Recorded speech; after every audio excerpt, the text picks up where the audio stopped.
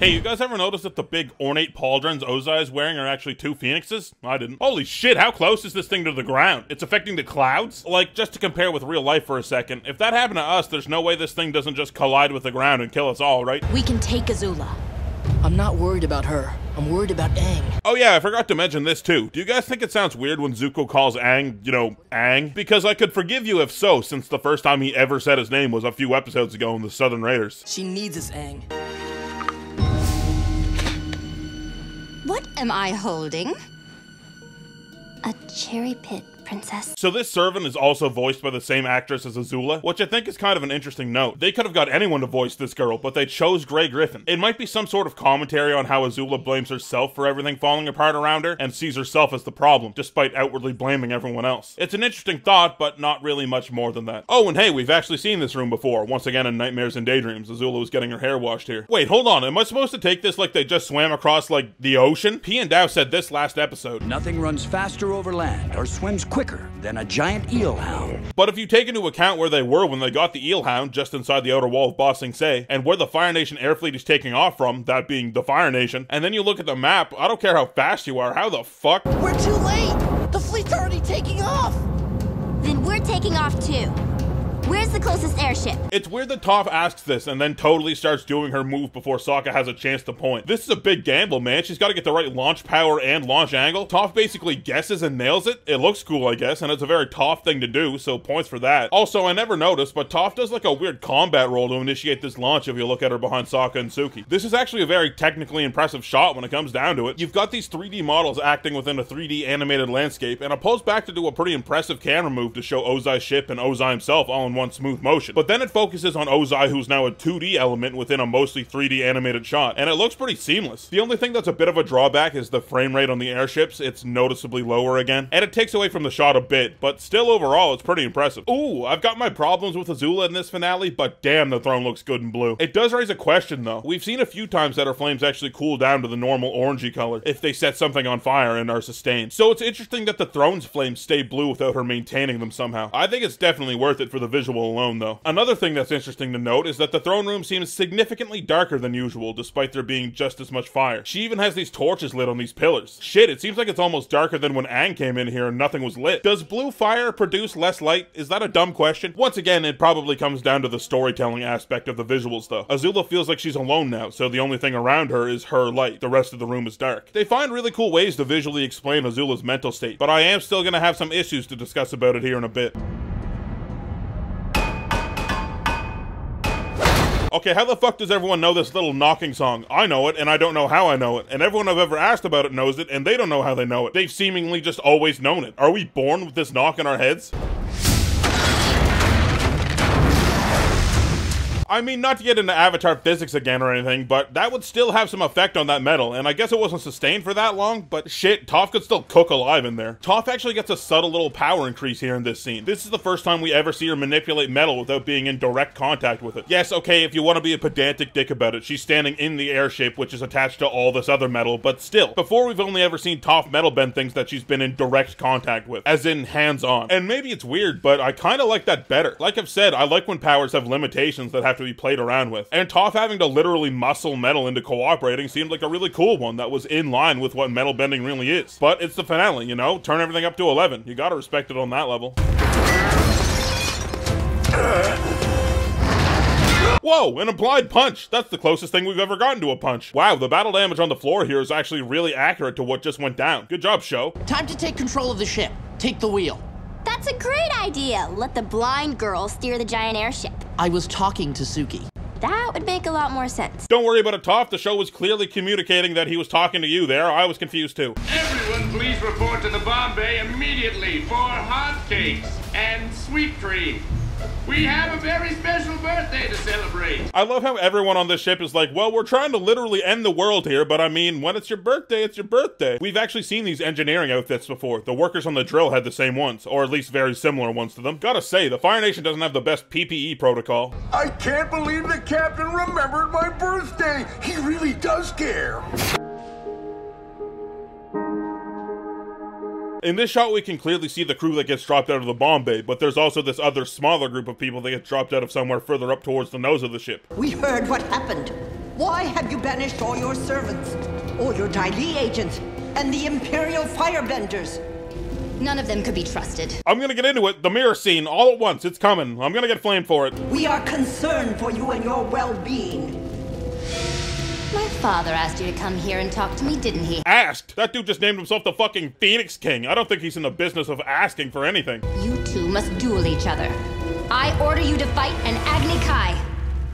But we're not firebenders. That's interesting, actually, because the first time we were ever introduced to Lo and Lee, they were commenting on Azula practicing throwing some lightning around. And apparently they are confirmed to be some sort of mentors in Azula's firebending training. That always seemed odd to me. I get that those who can't do teach, but if I was the princess of a nation and consumed with perfection, I'd want some teachers that can actually do the thing I'm trying to be the best at. Am I off base here? I like that the old masters are lined up in classic order here, that being fire, earth, water, sword. Only once every 100 years can a firebender experience this kind of power. Iroh channeling the Comet just by breathing in deeply is so perfect for what we've learned about Iroh and firebending. He said it himself, firebending comes from the breath. So him just breathing in here and summoning this huge ring of fire makes it feel even more like Iroh isn't just a master in the mental sense, he can walk the walk too. And I love that this comes full circle too. Iroh and his army sieged the wall of Ba Sing Se for over 600 days and were repelled. But here Iroh is, back at the scene of his greatest military disgrace, and he kicks that fucking wall down in seconds. I feel like if you don't pay attention here, you don't really grasp the scale of this blast Iroh lets loose. Like, this is him over here. It's not quite as huge as the shit Ozai pulls later, but it might have gone to that size if the wall was further away. Good thing there's this conveniently placed basin of water here.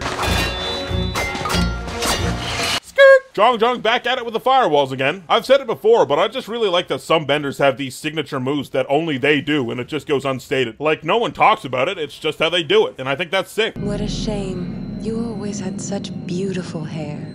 Okay, before we get into it, who the fuck animated Azula's face here? She goes through like 5 distinct emotions in only a few seconds. I'm always blown away whenever I watch this. Alright, and now we get into it. Azula's mental collapse doesn't work for me. It's just simply too fast. We don't get enough screen time to see her descent from this perfect, plotting, conniving badass to total wreck. I agree, it's a novel way to take a villain. You don't see this kind of thing very often at all, but that doesn't mean they did it well. Throughout season 2 and 3, before the betrayal of Mei and Ty Lee, we see Azula as this unstoppable, incredible force. She's an awesome physical threat, yes, but mentally she was a bulwark too. She emotionally manipulates, she plots, she plays mind games, fuck, she even takes losses in stride. The only hint at a crack in the armor in all of book 2 was actually in the first episode. Almost isn't good enough. This gives the idea that she's very demanding on herself, hard on herself, but it's one moment in one scene from 2 seasons ago. After that, Azula is perfect, too perfect. She doesn't know how to socialize with other kids, and it's clear she does put some stake in that at least, but she's princess of the Fire Nation and maybe the most dangerous lady on the planet, and it's clear that she likes being those things and cares about that more. So when Azula starts completely collapsing when her friends, who by the way seemingly haven't been around for a long time prior to the show, betray her, it seems weak to me. She's got one scene in the Southern Raiders where she seemed a little more animated than usual, and now we're suddenly supposed to buy that this Machiavellian schemer is completely shattered. It's too quick, man. And yes, there's value in reading between the lines and subtext, but with the show having been out for as long as it has been, like with a lot of other things in this show, the fans do the legwork in their heads for the story's shortcomings. And then there's the line where she says her dad can't treat her like Zuko as well, which I think perfectly encapsulates what went wrong with Azula's fall for me. That's the first time we ever hear her bring something up even close to that. Does she worry about things like that? Are those thoughts in the back of her head? We don't know because the story didn't take time to educate us. And then there's the stuff with her mom, to which before this, the only context we have is Zuko's perhaps skewed memories and one moment where she mentioned it and kind of laughed it off. Now, if that's the linchpin in her fall to madness, just ask yourself if you're disagreeing with me right now. Do you think that's enough from a storytelling standpoint? And you might. But for me, if it all comes back to that, which is what the show is telling us at the moment, it had to be talked about more for it to be effective. It's a story. If it's gonna have a big moment like this, it has to be properly built up to, and not just having fans saying, Ozai must have put so much pressure on her, or oh, she's only 15. That's not the story being told. That's not the point for the viewer to have to rationalize it more in their head after the fact. If they had the betrayal of her friends sooner somehow, or a couple more times where she brought her mom up, and really gave her some more scenes of her starting to crack in the episodes prior to the finale, I think this could have potentially worked. But now we're in the finale. This is it, and they haven't fit Azula's storyline into the rest of the story organically. So now, inversely, I think Azula takes up too much time of the finale, because they have to rush all of her story in. We're having this scene right now, and there's half an hour of Avatar: The Last Airbender left. Not enough substance and too rushed. That's why the extremely expedited complete mental collapse of Azula trademark rejected doesn't work for me. Woo! Okay, moving on. In this shot, you can see the hijacked airship down closer to the water. I think this little moment is so cool, dude. Just Ozai sort of gauging, maybe even struggling against the force he's able to output now, and his hand bobs back and forth with some effort. It just makes it feel like, oh man, there's some kick behind this shit, even before you see the giant plume of fire. Wait, hold on, you're telling me Ozai is a pigeon bender too? I can't believe we're seeing Comet enhanced pigeon bending.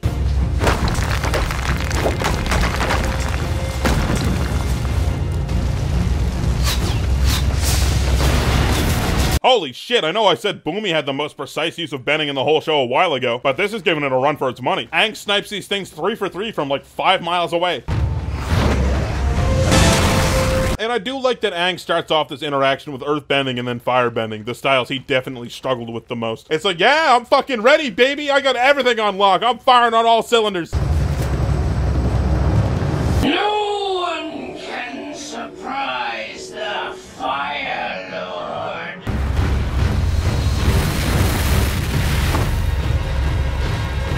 Oh no, he's hot! You ever notice that the big Ozai versus Aang fight doesn't start until after the second commercial break in the second to last episode? I feel like it starts earlier, and I feel like it should. Once again in this shot, you can see the airship fleet, including the hijacked one, way out in front. This fight starts out so purposefully different than any other fight we've seen in the show. We've never seen a firebender do a shockwave move like this, and we've never seen an earthbender do this weird maneuver Aang goes for. It's amazing that they still have new ways to keep the magic system feeling fresh. And using 2 moves that we've never seen before to start off this fight is definitely there to make it stand out. Slice! Should go without saying to all you fledgling overanalyzers out there, but this isn't the first time we hear Sokka say airbending slice. A little...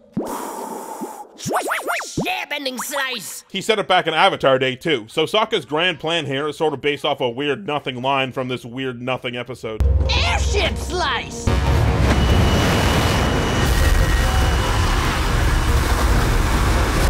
Whoa.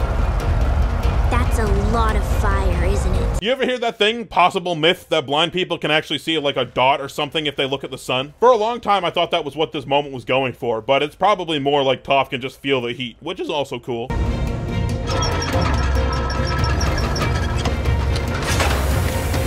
I've heard people flame this episode for Sokka being able to fly this airship at all, but if you think for a second, they hijacked a Zeppelin just like this one when they were leaving the Boiling Rock, and I don't think it's much like Sokka to not take an interest in learning how to fly it on the way back to the Western Air Temple. Watch each other's backs, and if we make it that far, I'll let you know. Sokka, we don't have time for this! Okay, this one's pretty incredible. In Ozai's original air fleet, there were 16 ships, including his own one way out in front, so subtract that one and the one Sokka hijacks, and we're down to 14. As the airship slice commences, we see it hit 5, so that brings us down to 9 total enemy airships left in the sky. Then, in the next shot, if you keep listening, you can hear it make 2 more collisions before it begins to fall apart. Then we see it hit 4 more in this next shot, and if you keep listening, it hits 2 more here, the second impact being the one that separates Suki from Sokka and Toph.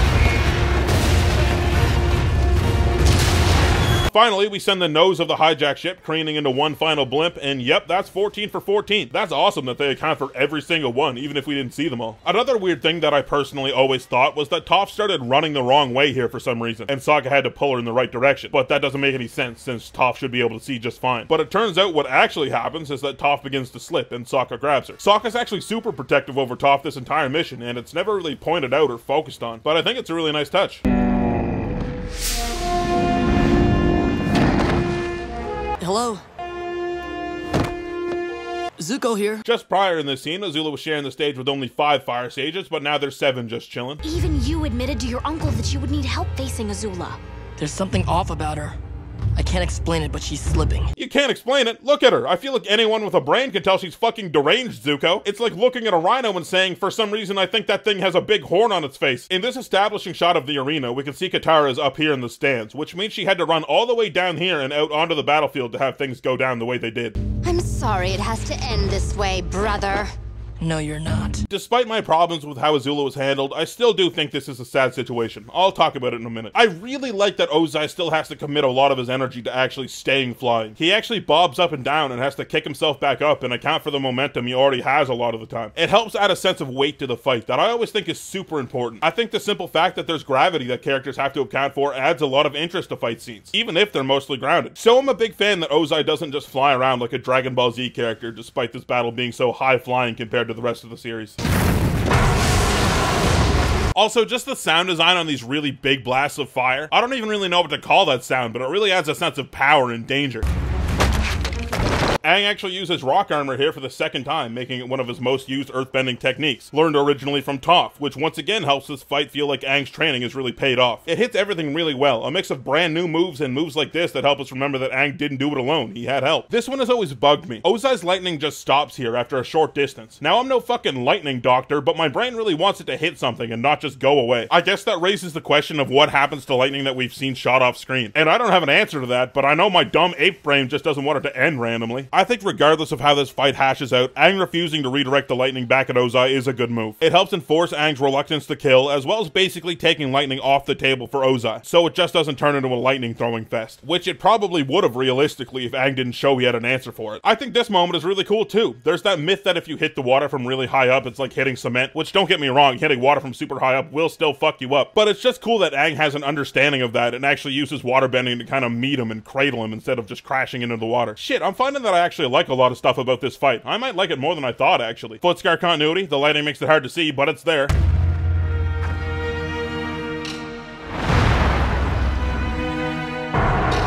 Okay, so this fight goes down as a highlight for the entire series, and for good reason. The visuals are stunning and the score is powerful. They chose to go with a very somber song because it's a sad situation. Brother pitted against sister, in the end just because their family's a mess. It's not something to be celebrated that Zuko and Azula are fighting seemingly to the death for the throne. It's a very dour set of circumstances, so I think the show takes a very fitting tone. And the visuals, of course, they're incredible. This entire fight is a visual and emotional triumph. And now I'm going to talk about Zuko's signature move too, because for some reason I haven't yet. Zuko does this b-boy style spinning kick a few times throughout the show, so that goes down as his move. I love the comparison of Azula and Zuko's breathing here. Once again, we've been told firebending comes from the breath. Azula's is very labored, and she's obviously not in a good state emotionally, so that probably plays into that. But as Zuko squares up to redirect the lightning, it's one deep breath, centered, focused.